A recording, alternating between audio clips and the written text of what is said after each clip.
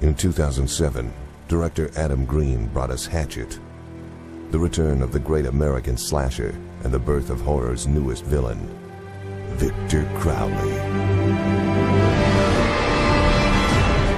But American theaters saw a censored version of the film. Now, in 2010, Victor Crowley returns to the big screen in the ultimate slasher sequel, Hatchet 2. And for the first time in over 25 years, a horror film is coming to major cinemas uncensored, uncut, uncompromised. Come on! Gore like you've never seen in the theater before. More deaths. More carnage. More Crowley.